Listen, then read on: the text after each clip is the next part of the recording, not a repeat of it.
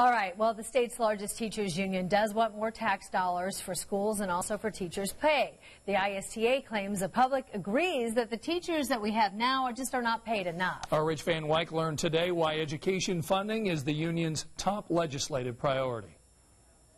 The teachers union's argument for more tax dollars paints a dismal picture of a profession that offers too little pay, too little respect, and too many reasons to leave.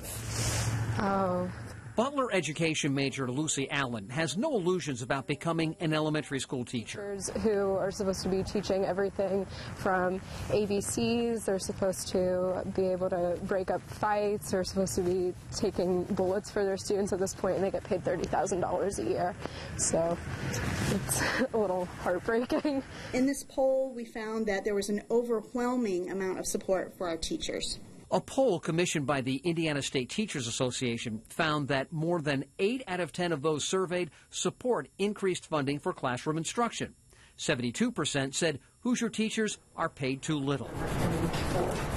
The union claims many public school teachers have gone a decade without a meaningful pay increase. Their actual pay year to year has stayed the same, or the pay increase has been very, very minimal and has been eaten up by other costs like health care.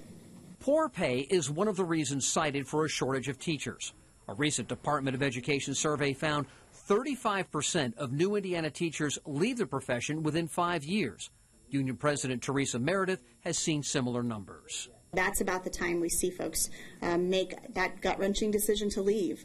Despite the obstacles, Allen is sticking with her decision to teach disadvantaged children, hoping she will make a difference in their lives. I realize that there's a lot of inequality between school districts, and so that's something that I want to be able to help solve. It appears as if teachers have some allies in the State House. Governor Holcomb and some lawmakers have already said that teacher pay needs to be a priority this legislative session. Rich Van Wyk, Channel 13, Eyewitness News.